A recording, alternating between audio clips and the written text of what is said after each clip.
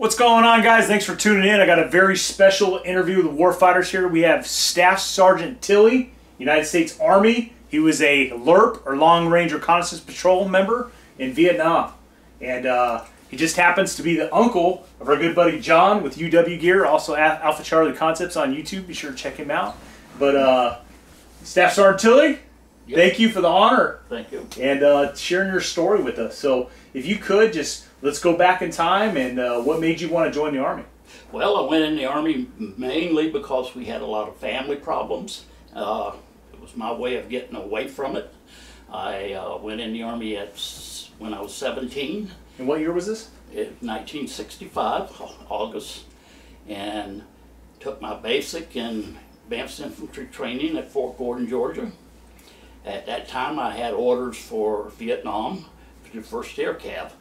But Congress passed a law saying no one under 18 in Vietnam. So I went to Fort Lewis, Washington with 4th Infantry Division instead. Now the 4th was preparing to move to Vietnam. And in July of 1966, we started loading on ships and we sailed out of South Tacoma Harbor for 19 days for Vietnam.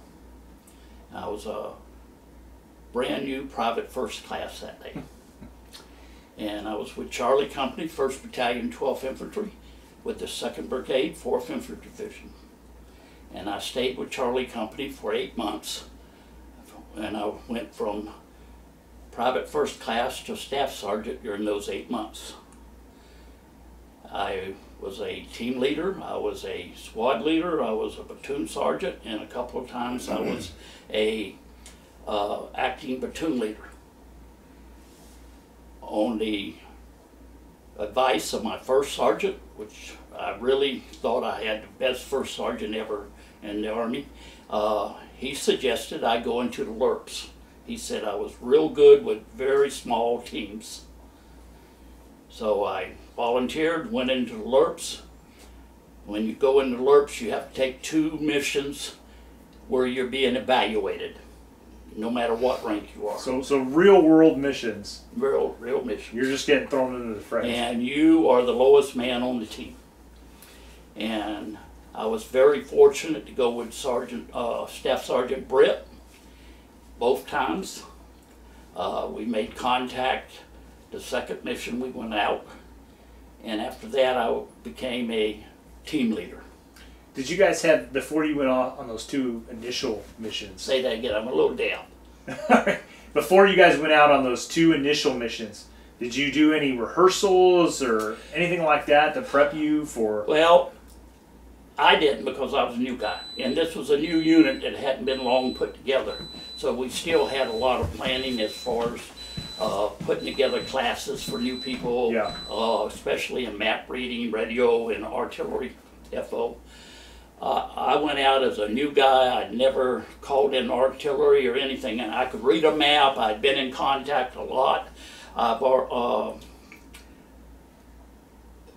But this was the smallest team I'd ever been out on. We went out in 4- and 5-man teams. We went all the way up to Cambodian border. We'd stay out 5 to 6 days. And a lot of that time we didn't even have radio communication. We had PRC-25, which was an AM radio, and it was line of sight. And in the mountains, if you got a mountain range in front of you, you have no. So we had a lot of things to learn, and this was a learning experience. And some things worked, some things didn't. And after those 2 missions, I was a team leader. I got to take out my own team. And I finished out my tour in Vietnam as a team leader, and also extended 6 months and continued as a team leader with the same unit. And Can you talk to us real quick? Because I know there's a lot of people that watch this that are very interested in the type of gear and weapons you guys carry. Can you just... Well, the LRRPs, for one thing, is a long-range recon. And the main purpose when we first started was intelligence. Now everybody, the bad part about starting a unit was everybody belonged to different units. We had no T&E structure. I belonged to Charlie Company, 1st to 12th. I got my mail and my pay from them. My weapon belonged to them. So, and the next guy might belong to another battalion. So, you bring all these people in, and all of them belong to a different unit on, in reality, working as a LRRP. So we had to learn to work together. And I don't care who you are or where you are, if you play around in the enemy's backyard long enough, you'll make contact. And the first missions were strictly volunteer intelligence. Try to find the enemy. We'd either call in airstrikes or artillery, or we would just write it down, mark trails, mark bunkers, and it was intelligence. Later, they decided to do Hawkeye missions where 4 or 5 men would go out and actually try to make contact with the enemy. Now that was a very bad thing because 4 or 5 men can't put up a very strong fight with the enemy. But we did it. We used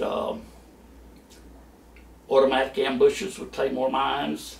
We called in airstrikes. We called in helicopter gunships, artillery.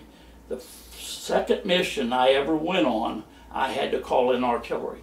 I had never been trained to call in artillery. Is that right? And I was very fortunate to get an artillery unit that worked with me. And they actually wrote an article up in the paper about it. They had 105s, 155s, 8-inch, and 175 firing all at the same time. They put a regular wall of steel around us. And what they had done is a unit had called and not realizing that we were 5 men, had ordered us to move into this little valley and work as a blocking force because they were pushing an enemy element.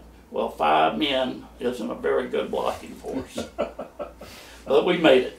And we never had to fire around that day. That was the... But you learn to work with people. The people we worked with were family. I might have been in charge. My decisions could affect any one of them. But every man there, if something happened to me, could have took over. They knew the radio. They were expected to know map. They could call in artillery airstrikes. I had great men. Good radio operator. If we got in contact, he didn't wait for me to get the radio. He already had it called in, had support coming by the time I got to him. We carried M16s, or later we carried the CAR-15, which was an M16. We had the M79 grenade launcher. We'd carry M72 Laws. Each man would carry a minimum of 2 Claymore mines, 4 frags, 1 white phosphorus concussion grenade, and we'd each have 5 smoke rounds. Every man was required to carry an extra battery for the radio. That worked for the radio and also for our automatic ambushes. We would carry anywhere from 20 to 30 magazines, 30-round magazines, fully loaded. And we'd carry enough ammo to load them again. Any man who wanted to carry a shotgun or anything else, he was welcome to do it, but he had to handle it. If there was no passing off ammo or if you couldn't carry it. It took 5 helicopters to put 1 team in. It took 5 helicopters to bring us out. So we worked real close with the pilots. We were very close friends. They were like family. We worked hand in hand with the Air Force, especially the forward fact pilot that would talk to us and talk to the jets. We had nothing but great respect for them. It was a mentally challenging, each mission was mentally challenging. Whether you made contact or not, you were always 24 hours a day expecting something to happen within the next second. You could not let down. You had to have men that you could count on not to look, just walk along looking. Everybody had to do their job. You never ate at the same time. 2 or 3 of you would eat, the others would guard. If you stopped to eat somewhere at night, you didn't stay there that night. As soon as it got almost dark, you moved into a different location. How would you carry all those magazines on you? Well, a lot of them was actually packed in my pack.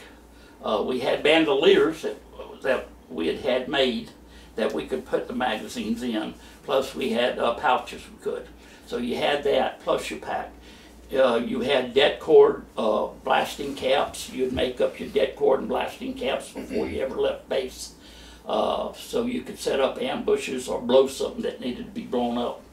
I've had my pack shot up. I've had a canteen shot on my hip. I've been in a couple of helicopter crashes that were shot down.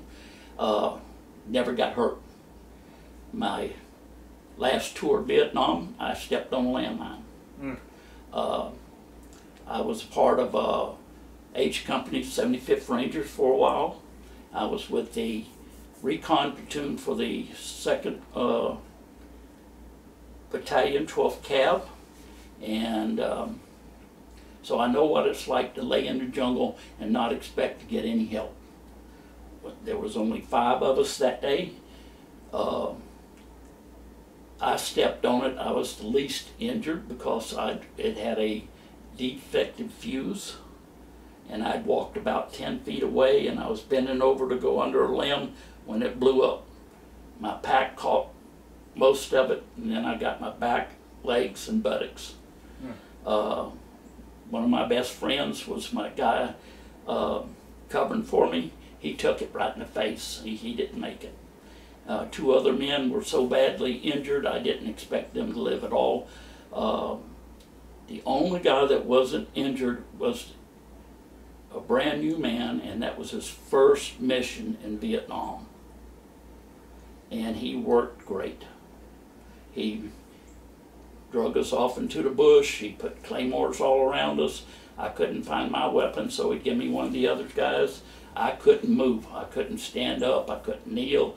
The only good thing about it was I had no pain in my legs. And I got on the radio, was trying to call in for help, let them know that we'd got in trouble. I couldn't get nobody. Well, what I didn't know was we were transmitting. We wasn't receiving. So that young man took off and went by himself through the jungle to get help. And that was his first mission. And he brought him back. Awesome. And at that time, if the enemy had came up on us, they could have probably killed us with a stick. Those 2 men that I was left with were unable to fight. And I wasn't going to be able to put up much of a fight. But we made it out. We went to the hospital together. They were flown to Japan the next day, and I stayed there, went to Cameron Bay, got rehabilitated physically, and sent back out to the field, and I finished my tour. I don't know how many missions I ever pulled. I pulled a lot of missions with the 4th Division. I really enjoyed the 4th Division, and as far as friends, and a lot of people thought we were crazy to go out in teams like that, but really the guys I went out with was overachievers. You couldn't go out if you were scared, and everybody had a little fear in them, but you had to be able to control it, and it was an important job, and they knew it, and they went out and did it. I've called in F-4 Phantoms, Sky Raiders, Puff the Magic Dragon, gunships many a time.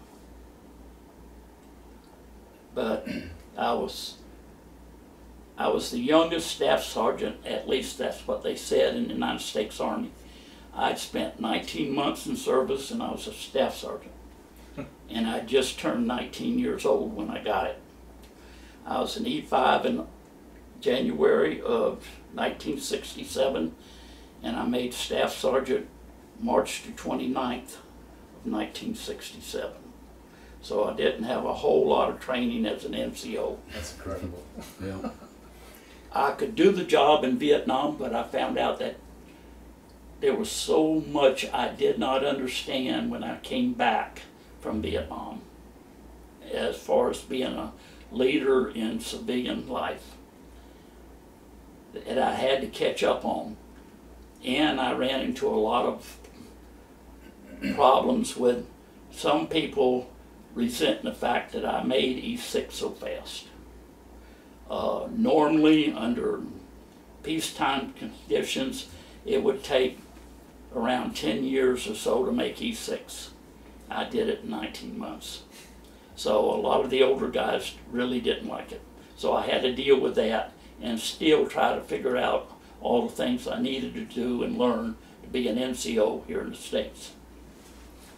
And I was stationed at Fort Rucker, but most of my tours were always at Fort Lewis, so it seemed like I couldn't get away from there. John told me you had an incredible ability to run into North Vietnamese regulars. Well, I did. And some of the articles in the book there, out of, I think, 7 missions, I ran into them 5 times. So how would you know if they were regulars versus Viet Cong? Well, very easy. We work mostly in the mountains right along the Cambodian border. There's no villages. Occasionally we would find a Viet Cong, and most of them had American weapons. M2, M1 carbines, I collected those, M1 grams. I found one carrying the old grease gun 45, all American made. North Vietnamese, they were in North Vietnamese uniforms, they had their helmets on, they had the AK-47s. It was like looking at a puppy and a pit bulldog. You know which ones to what. What were their uniforms? What did they look like? A lot of their uniforms would be a dark green or even a black. The hats was like a safari hat with the star on it. Yeah. Part of our job was we would sit next to a trail and one man would count how many went by, another man would count what type of weapons they had, if they had a full pack or not, if they had haircuts or not. All that told you something about the people. If they had a full pack, it meant they hadn't been long from a base camp. If they had a haircut, they hadn't been long from a base camp. Whether they had crew-served weapons. I was with the group that found the largest ammo dump ever found in Vietnam War, and that was the Rock Island East in Cambodia. They said there was enough weapons there to reinforce 3 infantry divisions of North Vietnam. Wow. And that wasn't counting food or medical stuff. And there was thousands and thousands of crates.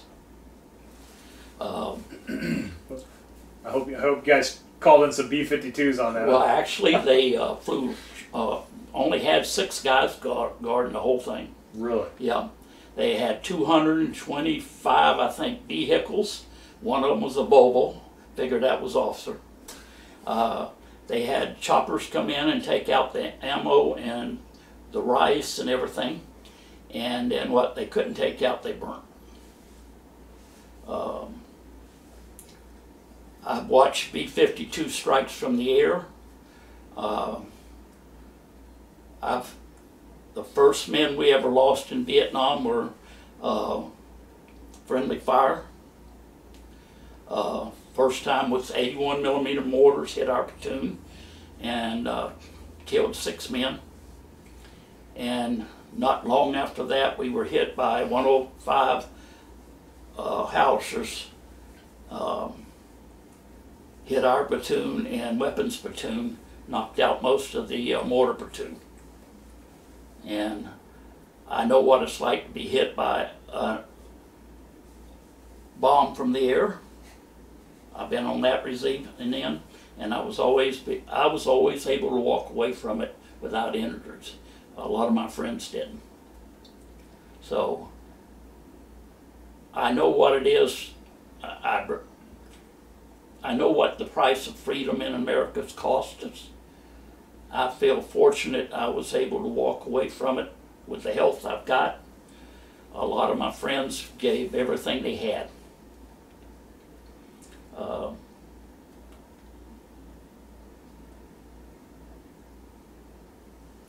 I just don't know what to say.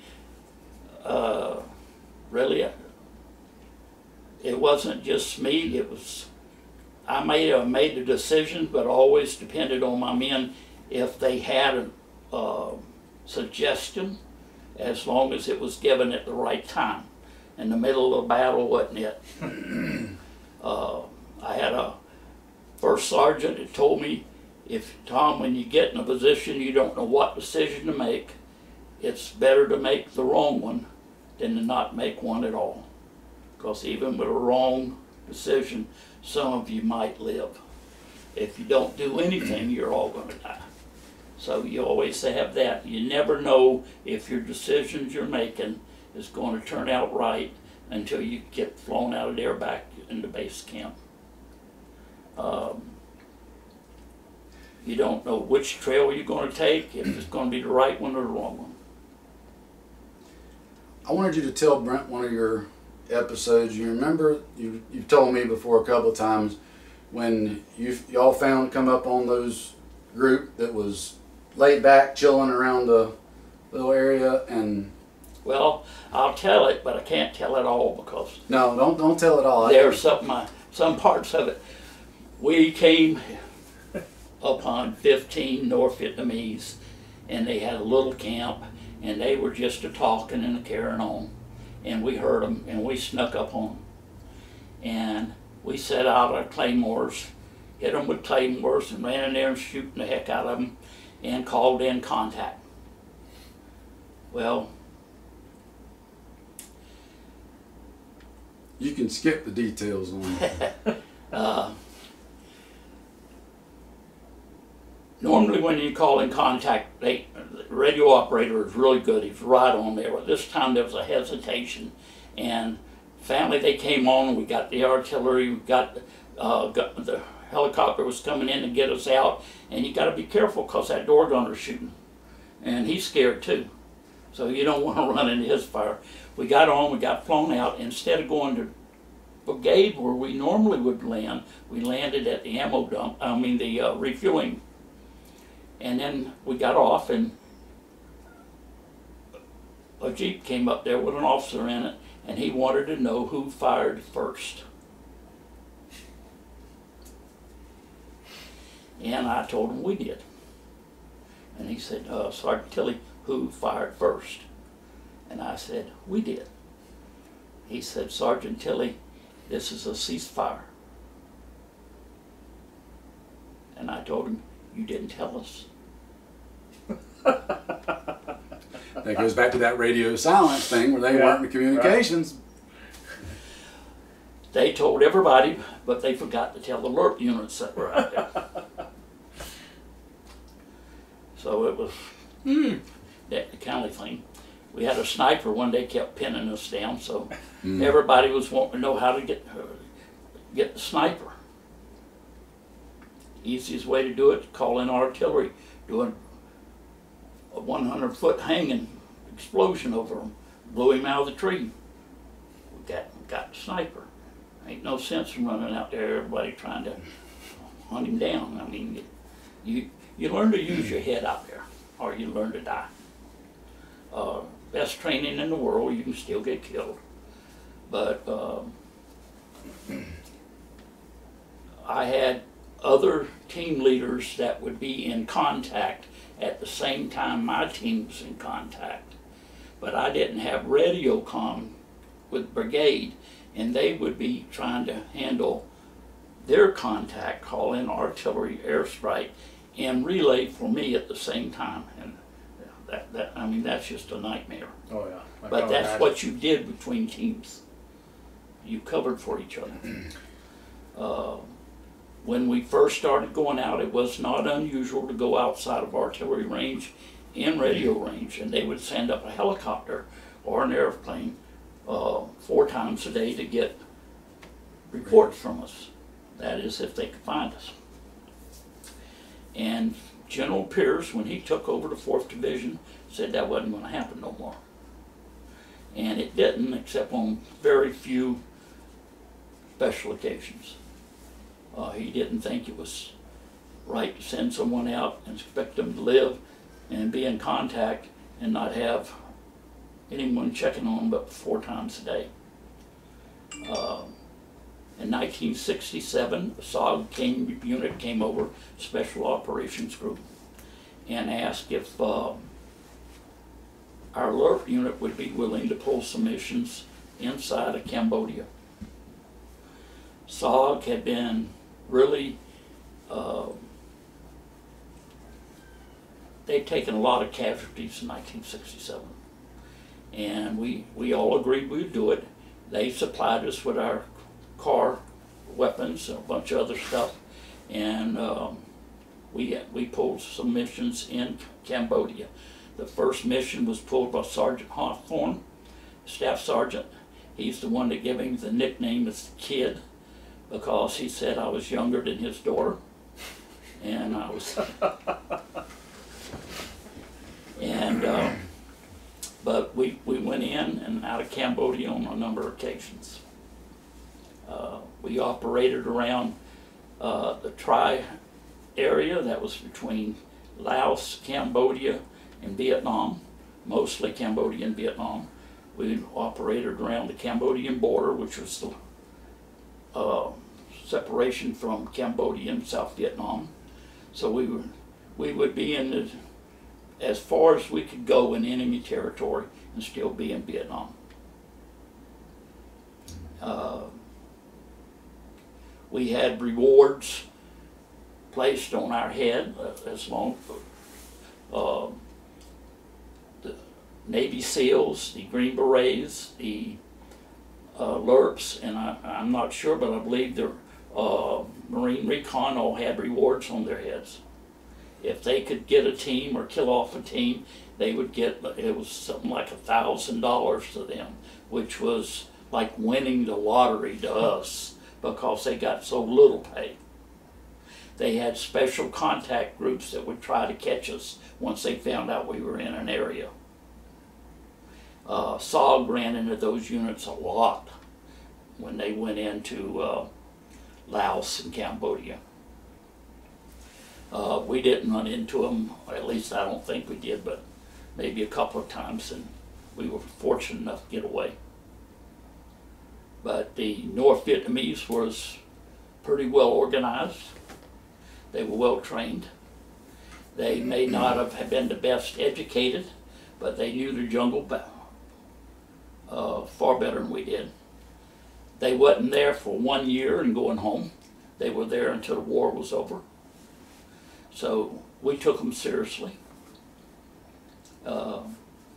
Majority of our contacts in my fighting was with the with the North Vietnamese. When I was with the Charlie Company, we had on February 7th, 1967, we were in bunkers, and when a reinforced regiment tried to take us as a company level, one of our men earned the Medal of Honor that day, posthumously. Were you guys outside the fire base, or were you No, inside? we were actually, the night before we moved into an area that we had once been in before and had caved in all the bunkers. And we dug the thing out, we got in. And during that night, one of the listening posts kept calling in saying he heard movement and voices. We had 4 listening posts out, but he was the only one that called in. Well, come daylight, he stayed out, and every day at daylight that we would send out a squad to sweep the area around the company to make sure no one had actually came in. And the squad went out there and was ambushed. And he stayed out there and would not come back in until the last wounded man was able to be brought in. And during the time that they were bringing, the rest of the squad was pulling their wounded out, no one thought to stop long enough to bring him in. And he was killed. He had been told that he could pull back, but he wouldn't do it. He was laying down fire, and I hate to say it, but when it wasn't intentional, but they came all the way back, and they set up a crew-served machine gun and took him out. Our company during Vietnam had, Charlie company had 2 Medal of Honor winners.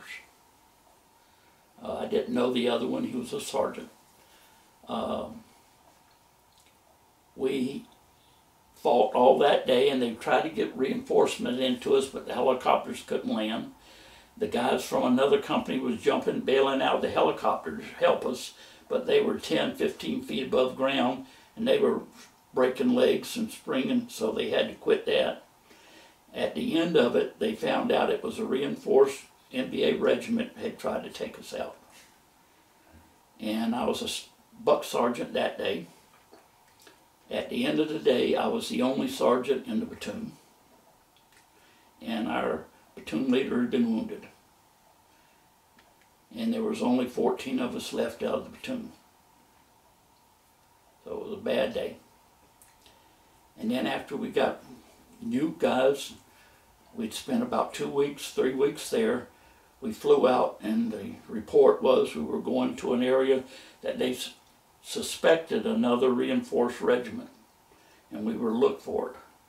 Well, Alpha Company and Charlie Company flew in on the same LZ, and choppers started getting shot down as fast as we was coming in. What we didn't know is we jumped right in the middle of their base camp. And we made it that night. The next day they sent out 2 platoons, 1 from each company. And 2nd platoon, which I was in, had to take part of it. And we went out into the jungle, and we actually found North Vietnamese that was sick from malaria, other diseases, and we brought them back. And as we was bringing them back in that night, mortar rounds started. And I don't know the official report, but they said there was something like over 400 rounds fired at us, and all but 36 of them landed with the inside of the company area. A lot of fire. Yeah. 105s were running low on ammo, and they tried to bring it in on a Chinook. Chinook was taking fire. He had to drop it because it was in a he was bringing it in on a sling under him. And as he dropped it and turned away, he was shot down, and they died. Later, a rocket-propelled grenade hit the 105 rounds, and they all exploded. It was a bad time. We lost quite a few helicopters, and we lost a lot of good men. And we had Puff the Magic Dragon all night long firing around us. We had F-4 Phantoms, artillery. It was just it was an even when we left, we were drawing fire. So there was days you'd go weeks sometime with nothing except boredom, and then in a split second, you were fighting for your life. The enemy usually picked the time and where they were going to fight. An infantry company could not move through the jungle quietly. So from the time you moved, they knew exactly where you were. That evening when they brought in ammo and all the other stuff to you by helicopter, they knew where you were. So usually they picked the spot to do their fighting. And where with the LRRPs, we always tried to pick the spot. And we tried to use the element of surprise. The element of surprise can get you a long ways. We had one team that walked into a base camp, North Vietnamese base camp. There were only 5 of them. It surprised the North Vietnamese. It surprised the LRRPs. A lot of surprise. Now, the LRRPs, what did they do? They charged, shooting everything. The enemy thought they were really being overrun and took out the... They captured the officer that was in charge. That's incredible. It was the biggest, it's what you call stepping in a pile of it and coming out smelling like a rose. Well, that team did, without a wound. You had days like that, and then you had days that were just like, but instead of running, they just attacked. And the element of surprise is what did it. How much latitude did they give you guys? Because you know the LRRPs, you know they were, a lot of them, at least in the pictures, are wearing tiger stripe camouflage. Well, the tiger, we wasn't issued that. Yeah. If we had that, we bought it ourselves. They issued the regular jungle fatigues. We had it, like when they give me a mission, they would give me a mission like 8 grid squares. Each grid square is 1,000 meters square up, maybe 8 or 10 to the right. So we had this whole area, and how I operated in that area was up to me. I was a team leader. Then we'd get the intelligence report. Now, usually that wasn't worth listening to. And it wasn't because they didn't get good information. It's because they sat on it too long before they operate. I mean, if you got good information, use it. If you set 3 months on it, it's not that good. If we got a chance, any team leader, if he got a chance, he would go up the day before you go out. And he'd try to do an aerial recon of that area. Now, he didn't just do that area, he'd do a bunch of other areas, so he didn't let the enemy know that he was just...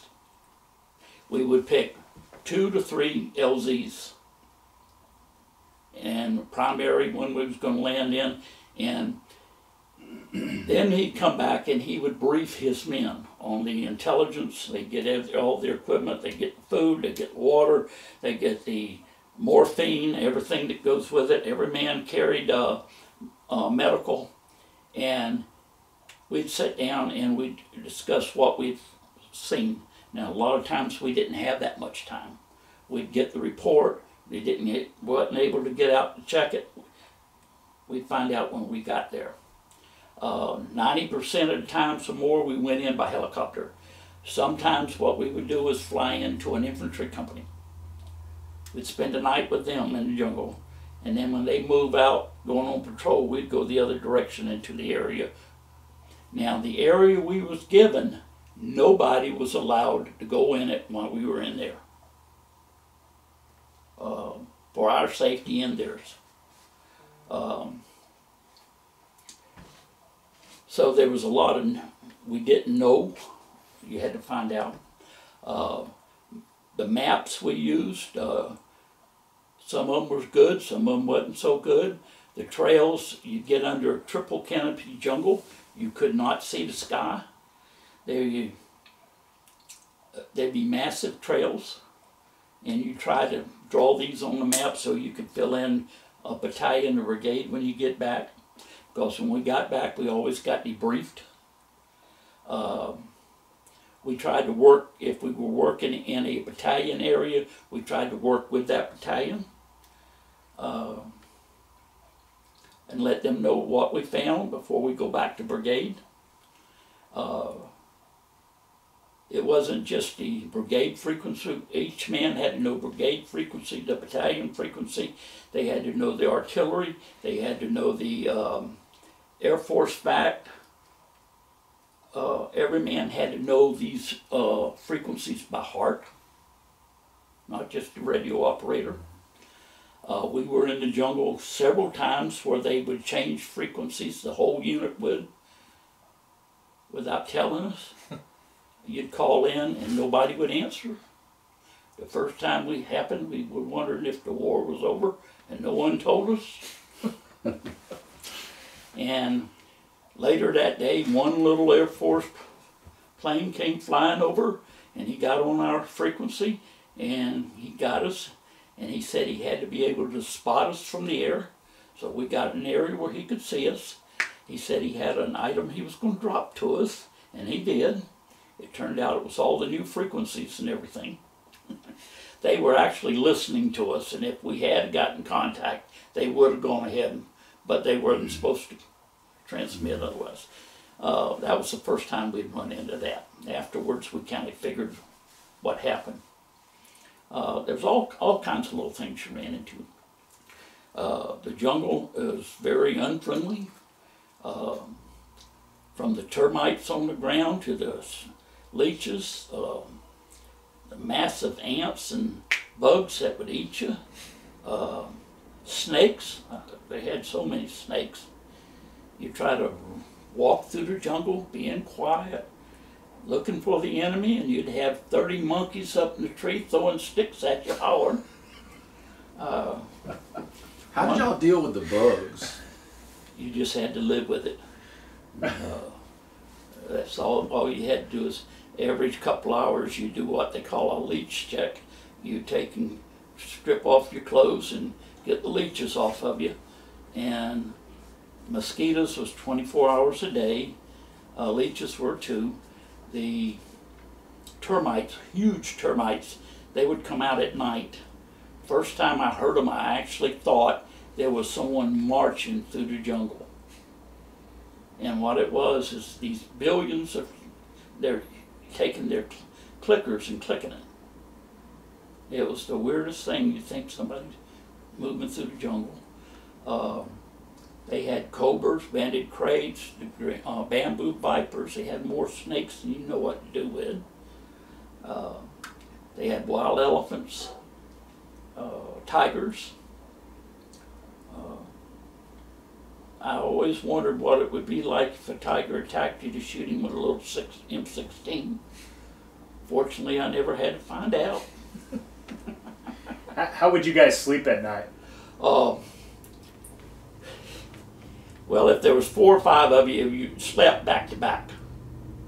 You used your rucksack as your pillow. You had one little, what they call a poncho liner blanket, very light. One guy'd stay awake. Everybody go to sleep. And you were on duty 2 hours. Then you wake the next guy up. He was on duty for 2 hours. And the next guy, and the next guy. That's the only way you get enough sleep and move all day through the jungle. Yeah. Monsoon season would be so wet that you would sleep in the water. There, you were wet from the time you got on the chopper till you got back on it 5 to 6 days later, come back in. And you would, sometimes you'd sleep setting up against your pack in a tree because the water would be running over your legs.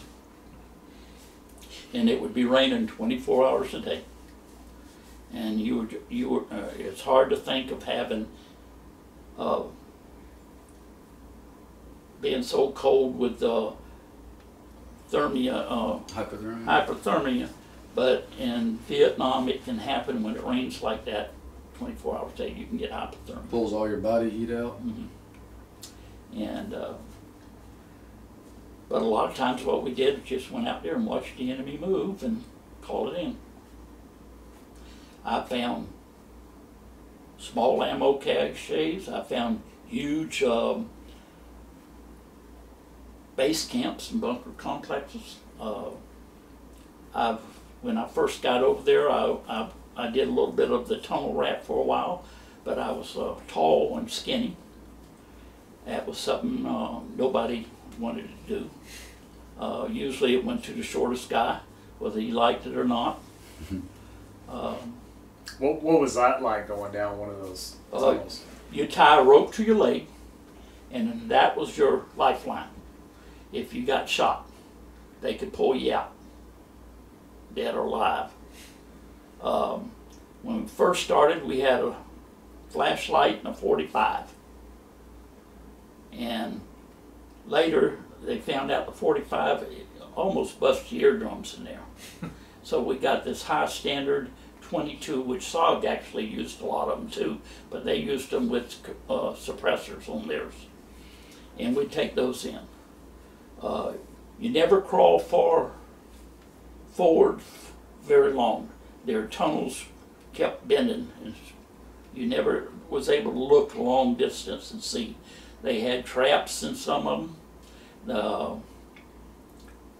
Some of them we found, you would find old medical there where they slept, their eating areas, their hospital areas. It stunk. Oh my God, it stunk like rotten animals in there because they'd do surgery and everything, and the infection that they'd have. You'd find snakes in there that went in there. Some of them were massive. I mean, they were like cities. One story on top of the other and gone way back. And these were dug all the way back from World War II. They had World War II, and then they had the French, and then a lot of them was dug during then. They had booby traps you could run into. The last one I crawled into, or started to crawl into, I came and I was checking we found it right next to a riverbed where it went under, and I was crawling in and I was checking, and I found a Russian-made mine. And I took and disarmed the mine, moved it out of the way, and started crawling again. I found another mine. And I disarmed it, took it out of the way, and told the lieutenant, it's getting awful dangerous around here. Now you gotta remember, I was just an E3 then, private. And I found my third mine. And I told the lieutenant I wasn't going in that mine. I wasn't going in that tunnel.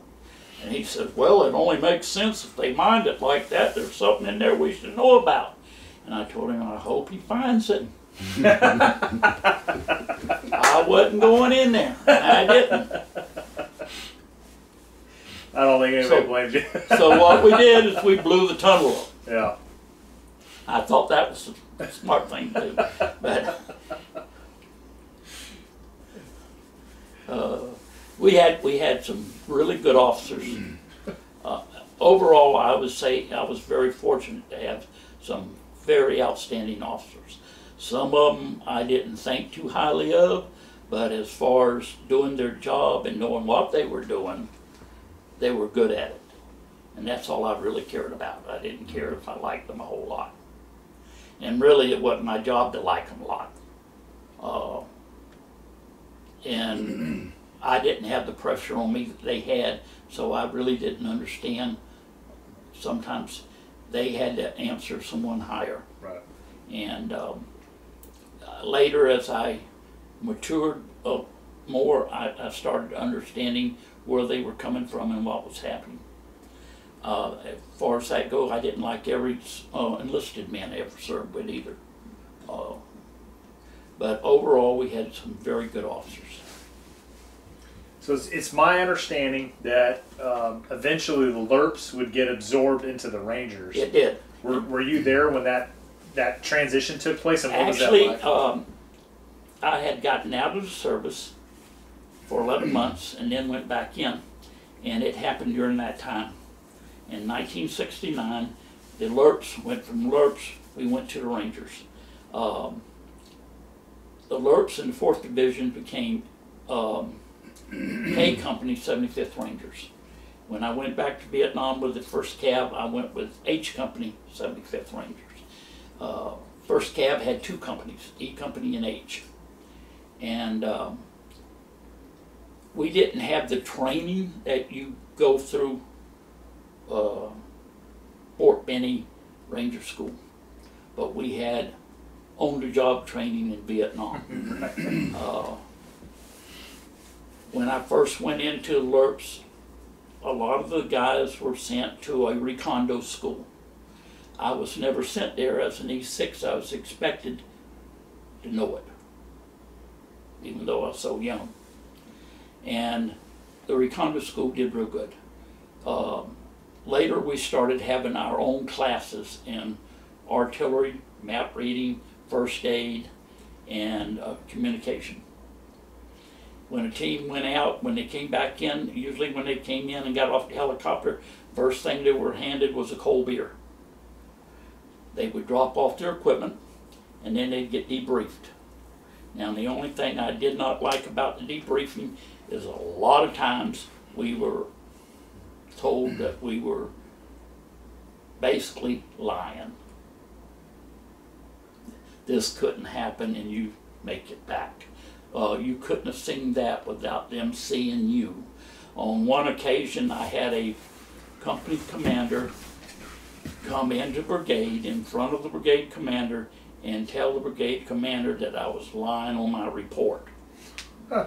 That his unit had been there for 3 weeks in that area and they had never found the base camp. And he was right. His unit had been there for 3 weeks. They were an armor unit with armor infantry. And they had tanks and APCs. Well, a tank and APC can only go some places. They can't go down in deep ravines and through swampy areas. And the infantry they had didn't get very far away from their tanks and their APCs. They sent us in and we ran across all their tracks. Yeah. But we went down into this one real swampy area, ravine, and we ran into a base camp and we got chased out. So I told him that I would go back if he would bring a platoon to go with us. And there's a write-up in the paper over there about it. Went back in, platoon and us ran into that base camp and got the hell knocked out of us. And we fought our way back out, and when we got back to brigade, I'll have to say the officer earned my respect. He took me in front of the brigade commander and told the brigade commander that he was wrong and that I was right, and I had not lied or fudged on that report at all, and he earned my respect on that. But a lot of times when we would come in, we'd be in a firefight, and everybody put their life on the line out there, come back in and have someone in intelligence say, that's not true. That's so ridiculous. That was really the hardest thing on us. See, the hardest thing on the guys in Nam was that we knew at any time we could win that war. And the political party in the United States and even some of the military leaders didn't want us to win that war.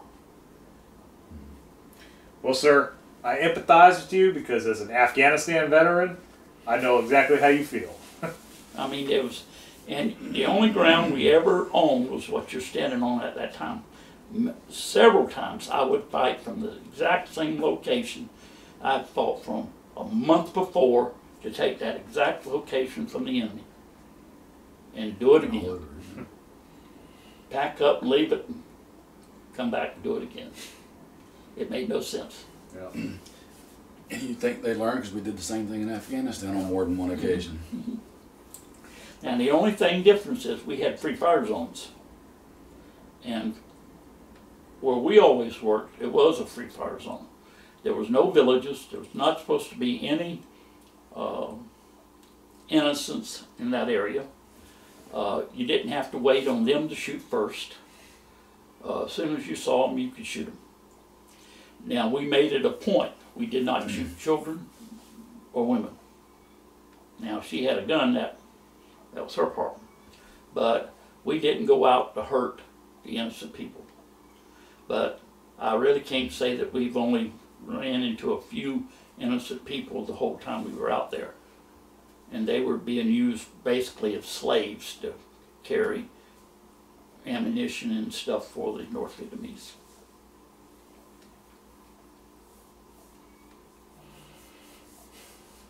Anything specific you wanted?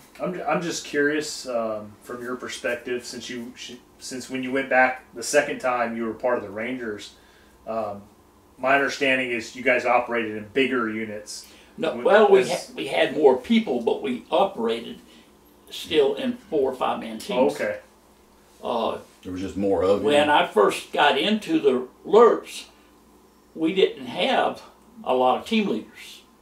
So you'd go out for 5 or 6 days, come back in, your team would get to stand down for 2 or 3 days to get rested up, and they needed it. That team leader might go out again with the next day with another team for 5 or 6 days and come back in and do it again. You'd almost get burnt out because you get no downtime. Right. When you were the Rangers, you had more people, so you didn't have to. You had 2 companies. Where when I was the 2nd Brigade LRRPs, we had 1 platoon. Mm-hmm. And we were expected to keep so many teams out at all the time. Yeah. And the more people we got in, it was a little bit easier. But a lot of times you'd go out. Every team had people that they preferred. That was their team. But now one of them might be sick, one of them might be on R&R or different things. So then you'd have 1 or 2 men not missing. So then you'd get somebody from another team that was back in the back fill in for you, which was no big thing because we all worked together anyhow, trained together. When you came in, you got first day you got off, you got debriefed, you got your weapon clean, you got some hot chow, and you got a couple of cold beers. The next day we'd go down to the firing line and we'd fire our weapons, make sure everything worked, you could hit what you're shooting at, and we would actually practice ambushes and stuff to keep everybody on their toes. Or we would set and we'd have somebody call in a mortar fire out in the field or something, or artillery, or work through calling in an airstrike. The first time they told me to identify myself at night, and we had these strobe lights. One of the guys turned it on, stuck it in the air. Well, he found out quick that ain't what you do. Enemy shoots at them strobe lights. He stuck it to a stick and stuck it there. It worked better. And that's how Puff the Magic Dragon and the F-4 Phantoms know not to hit us. We practiced with McGuire rigs, flying out on McGuire rigs. We practiced with the SOG units used ladders, hanging out the helicopters and stuff a lot. I'd actually practiced with the ladders, but I never used them in combat. Later, I did use McGuire rigs. Can you explain what that is? McGuire rig is a rope that's hanging about 200 feet below the helicopter, and in the rope it has a D-ring attached to it, and it has this seat. It's like a swing, and what you do is that what we call a Swiss, they have them made now, but what they call a Swiss seat, you tie ropes around you, and you had to make sure the knot was right or it'd pull out, and then you'd hook a D-ring in it. And they had dropped these McGuire rigs with sandbags to get them through the trees. You take the sandbag out, you stick the seat under your butt, and you take your D-ring and hook into that D-ring, and that chopper would pull you straight up while he's getting shot at, and then take off and fly until you could fly safely and land you. And that's how you came out. And at night, that's anytime, that's extremely dangerous. And at night, it's even worse. Now, if he took off too quick, he would drag you through the trees, could bring down the helicopter, or he could break you. And it's nothing more, it is pure nightmare when you have to use one. Because I imagine they're shooting at you and the helicopter. Well, they're shooting, they want to bring that helicopter down. If they bring it down, they know you're not going nowhere. Right. It's that quick. And when you're under there flying off, if that copter does go down, the only thing you can do is go with it. Because you're tied to it. Yeah. And when we practice with them, a lot of times they would practice with new warrant officers coming in from the States. And you'd have somebody that knew how to do it and someone who didn't, because there's a trick to stop them. when you're coming in, if you flare too quick, you'll throw that guy right up, and it looks like he's going right into the rotor blades. rotor blades. And you really like to know the guy that's going to do it. Yeah. Did y'all ever use the ones where multiple guys could clip into the rope at the same time, or always just single? Always single. They always have a rope for each one of us. And the only time I got in trouble was when I was training with McGuire rigs. And I was really, they had several people in a different division that had died because they tied the rope wrong. And when they got up in the air, it came loose and they fell out. And I was really subconsciously and consciously tunnel vision on safety on that rope, that I overlooked some other things. And my men did everything right. And we were going up together. And I told them, if you get scared, we all hold hands. Not that it'd do you any good, but we all hold hands. And the chopper flew over, dropped the sandbags just like they're supposed to, go through the drill. Everybody go over there, get the sandbag off theirs, put the seat under them, hook into the D-ring. I did the same thing. But what I didn't recognize is they put the D-ring too high up. And when the chopper took off, the seat fell out from under me. And I was being held by the rope under my arms. It felt like a razor blade cutting through me, and it just kept coming and coming. Actually, it could have pulled my arm joints out, and I could have fell. But the men saw I was in trouble, and they grabbed hold of me. And we always have someone in the chopper, and that was his primary job, was to watch. And he spotted it, so we only got up to about 500 feet, and the chopper brought us back down. But I was so thinking about the other guys hooking up, I didn't look, and it was a mistake by whoever made it up, but it was also a mistake on my part. And there was no rush. I could have took it easier, gone through it. I made a mistake and almost cost me my life. Amazing how something that simple Yep. can... But I had the seat under me. There was a DV. That's what I'm supposed to hook into. And I did one. I did A to B, and A fell out from under me. I mean, that's a common thing with leaders. Yep. Is you're so focused on your men and making sure your men are squared away that you kind of overlook yourself. And and we had to go through demolitions. We learned C4, jet cord. That was our primary demolition. We did use a little bit of dynamite and TNT when I was in the line company, but mostly we did C4 and jet cord. Everybody would carry 4 2-pound blocks of C4, and that was partially for cooking our food, but mostly it was also for blowing things up. Speaking of food, what kind of food would you take out on the missions? Okay, in alert mission, they just came out with what they called a dehydrated. It was a they called them LRRP rations, and it was packages something like the MREs now.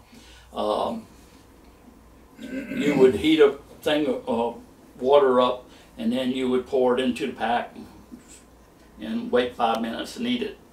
We had spaghetti, chili con carne, we had beef and rice, scalloped potatoes, different things, and they were a lot better. They were what everybody wanted. The infantry was getting sea rashes that was made in 1945. I mean, for 8 months I ate those things. Not cuisine dining? No. You could use the pork or the beef patties for hockey putts.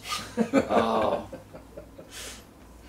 the best thing they really had was either the fruit or the lima beans and ham. I mean, they were terrible rations. And they even came up with a cookbook for sea rations in Vietnam. Some GI made. So he was always trying to doctor it up or do something. They were terrible.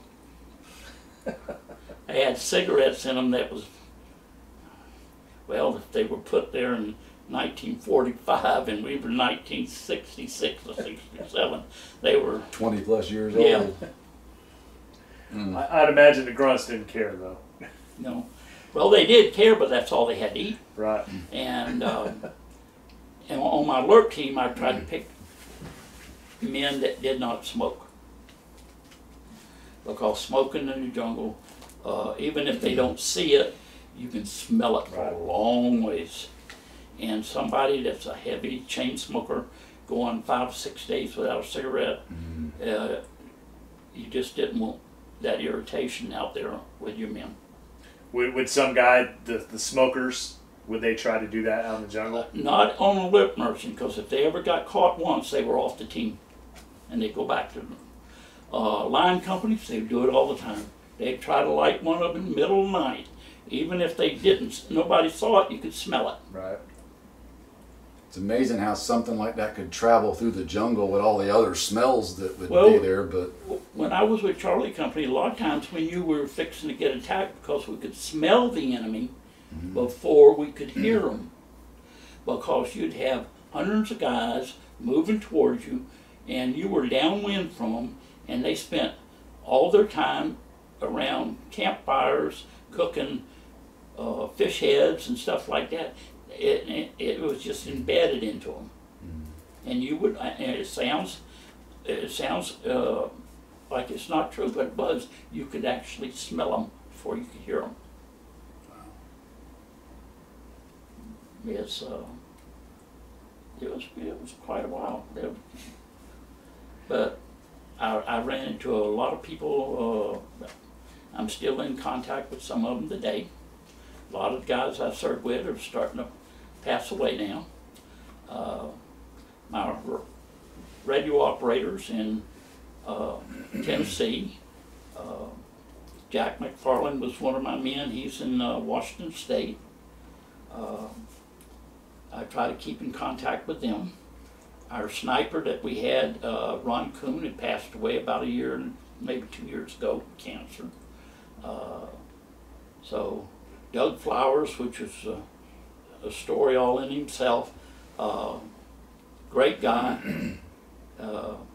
He worked as either my point man or my radio operator. I did most of my own point myself. Now, if I had someone I really thought was good on point, I let them have it. But if I didn't, I worked my own point, which wasn't a big. The brass didn't like it. They thought I should be in the middle. Well, when you only got 4 or 5 men, middle ain't that far from the point anyhow. Doesn't make a big difference. if you take fire, you ain't far enough away where it matters. So. It ain't like a line company. But these men were really overachievers. When we try to have a party once in a while, if we got enough guys back at base camp at the same time, we always invited the helicopter pilots that were there and their door gunners. Because they always would come in no matter what happened, and they'd get shot all up, pull us out. Those are the guys you wanted to be on good terms with. Well, when I go back to base camp, I didn't go to the brigade area. I would go over to the airfield, and whichever pilots were out at the forward fire bases that night, I'd sleep in their bunk. And when they were out at our fire base, if I was out in the field, they would sleep in my bunk. I'd drink their booze, they'd drink mine. They usually had better booze. Well, I guess we can, and let me just say, sir, I really appreciate your time sitting down. And unfortunately, your generation's starting to die off. And we're World War II is, and we're starting to die off. I knew a bunch of guys that never got a medal at all. I tell everybody, medals is not the way to judge somebody. 100%. It's nice to have medals. But a lot of guys out there did wonderful things, great things. They really, and no one saw it, or if they did see it, they were so busy afterwards that something else took, and they never wrote them up. So when somebody says, well, he's got a Bronze Star and that guy ain't got nothing, well, that guy out there with nothing may be a better soldier. 100%. It's, you know, the leadership has to take the responsibility and put in the work and to recognize those guys. And I'm a firm proponent of, you know, awarding Marines and, you know, my Marines, you know, rewarding their actions, because it installs motivation, it installs esprit de corps. Well, if the division commander said you get a Silver Star, you got it. Brigade commander say it, you got it. Yeah. Battalion commander say you got it. Now, if you're a company commander or a platoon leader, yeah, you probably get it. But if you was written up by the men that were out there with you, then it went before a review officer, and he would read it. Well, now that don't sound like that deserves a Silver Star to me. We'll give him an Army commendation. So you can't always go by medals. I know a lot of guys that should have really got some decent medals and never got anything.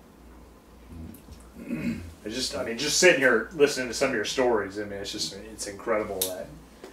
But I got, I had some incredible people I worked with, and I really loved, and those men were my family. Matter of fact, they were closer than my own brothers. Because our lives depended on each other. Yeah. But that's about it, really. Well, that's amazing. Can you, just for the audience's sake, can you just tell us when you got back what your reception was, and what did you end up doing in life after the war? Well, when I got back, the first thing they did, and it was probably the worst thing they could have done, is they made me in charge of military funerals. Ugh. And I'd seen enough, and we traveled all over the Northwest doing military funerals, and I always tried to make sure that we did the best job we could. But it was probably the hardest thing I had to do after I got back. And then I started having a lot of nightmares. I started having a lot of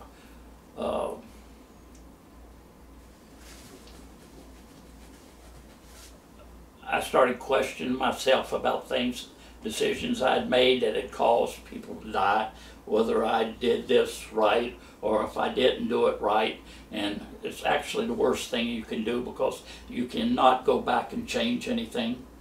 And at the time, at that particular time, you had seconds to make a decision where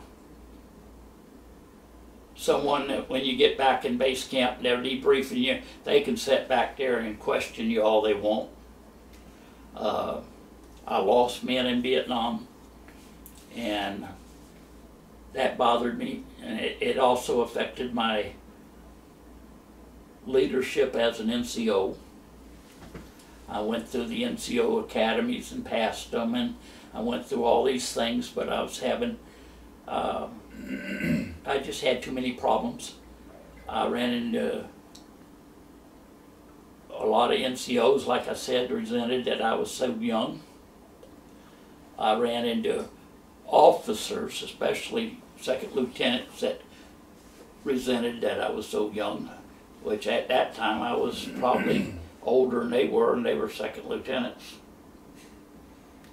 And they hadn't had any military combat training. But they sort of fed off what the NCOs said. And I let that affect me far more than it should have. And it finally affected me enough that I got out of service. I have no hard feelings for service. I'm grateful for my time there. I'm glad I was able to serve my country. What year did you end up leaving the service? When I got back? Yeah, when you transitioned out of the Army, what year was that? I went back to Fort Lewis. trying to figure the unit that was there at that time. It was an armor unit, but we didn't have any armor. Our tanks were all in Europe in case the Russians ever decided to hit Europe. And then I went from there to a DI school, and then I went from there to 3rd Infantry Division in Germany. I was at Schaffenburg, Germany, with an armor unit there. We had M60s and 113s, and then I got out of service. What year was that? That was 71 and 72. So that was right at the end. Mm-hmm. What would you end up doing after the military? After military, I did a lot of things. I went into law enforcement for a number of years. I was a plumber and electrician. I worked as a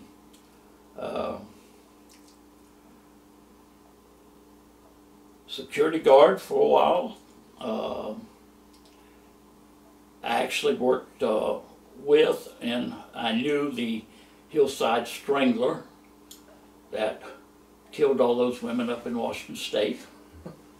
I was a dairy farmer. My family wound up having my own business, air conditioning and electrician and appliance repair. And then I retired. I actually enjoyed working where I didn't work around a lot of people.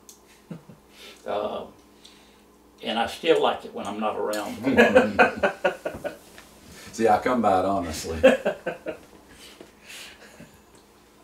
So, but I did different things. Law enforcement, I think, is one of the most satisfying, but also one of the hardest jobs a person can have, especially nowadays, where they have very little backing and they get thrown under the bus by every liberal mayor and city councilman they run into. It's hard on the officer, it's hard on their families, and then you get people that don't support them. Now you have people that shouldn't be police officers. You have people that shouldn't be president, congressman, or any other job too. You have the good and the bad. Most of them are very good at what they do, and they're very honest at what they do. But it seems like the press always keeps the bad ones In the limelight. Well, they have an agenda. Yep, they have an agenda, and it doesn't exactly mean telling the truth. Right. Who is it that said that a lie will make it around the world multiple times before the truth makes it once? Yeah. Is it Churchill? I can't remember. I can't remember who it was, but I know what you're talking about. So, well, sir, this has been a fantastic interview, and I really appreciate you sitting down with us. Well, thank you. It was good meeting you. So I don't think I've ever sat down and talked to Alert before, not even in like an interview setting or anything along those lines. So I mean, this has just been amazing. Well, one of my guys wrote a book about the LRRPs called LRRP, The Professionals, about Frank Camper. I knew Frank. He was there when I was there.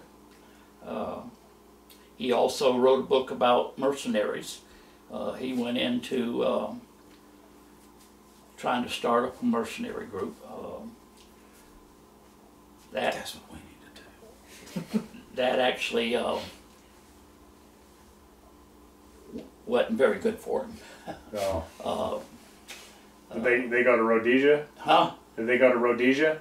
Well, some of the people he trained went and did some things they shouldn't have, and it came back to him, which also brought the feds back on top of him. Okay. See, the military can train you to do something, and you go in civilian life and you do it. They don't hang the military. They may make the military look a little bad. But you as a private citizen train somebody to do it, and they come back, it comes back on them. Gotcha. And in reality, he shouldn't have done what he did. He shouldn't have trained the people he did. Well, the old saying, shit happens. I saw him on 60 Minutes one time. That's not usually a good thing. That's